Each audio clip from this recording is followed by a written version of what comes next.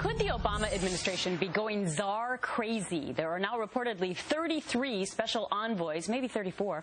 None of them have to go through a confirmation process, and that has our next guest steamed.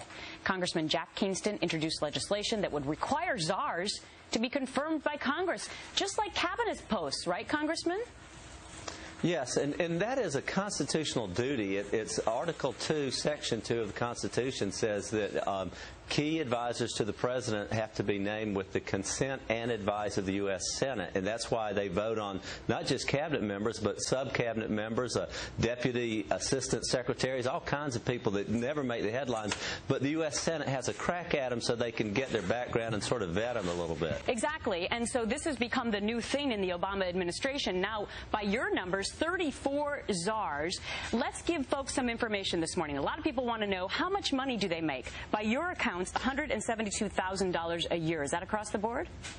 Yes, and now, and we don't know how many staffers they have too. So, but if you just think in terms of 33 czars plus 10 staffers, 330 people at decent salaries, that's a big bureaucracy that we're creating outside of the knowledge and the realm of Congress, because they don't come before us for their budgets. They don't come before us with their reports on what they're doing on regulations, on cars, on the Great Lakes, on everything else. Exactly. You bring up cars.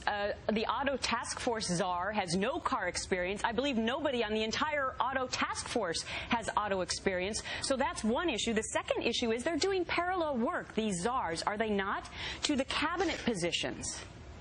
We have terrorism czars, we have Guantanamo closure czars, we have Sudan czars, and you have to ask yourself, well, what is Secretary Gates, the Secretary of Defense, supposed to be doing, or Secretary Garin, the Secretary of the Army, if you have all these czars outside of their realm? And as you pointed out, we really don't know what their background is. If you're the Guantanamo closure czar, what is your expertise that's better than anything that's already existing inside the Pentagon? So what is your analysis of why the Obama administration is doing this? I think they're going around Congress so that they can have their own flexibility and get things done. And I think it's just basically an end around. And unfortunately, they're totally unchecked because Harry Reid and Nancy Pelosi will basically rubber stamp anything the administration wants done.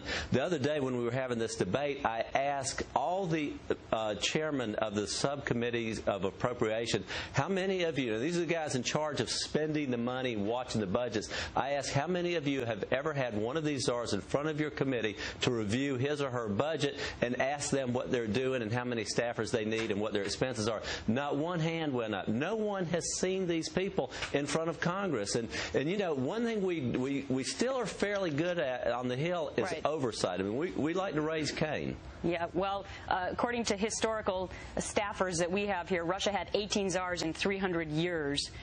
In 3 or 4 months, Obama has gone above that. Representative Jack Kingston, Republican from Georgia, thank you for joining us this morning.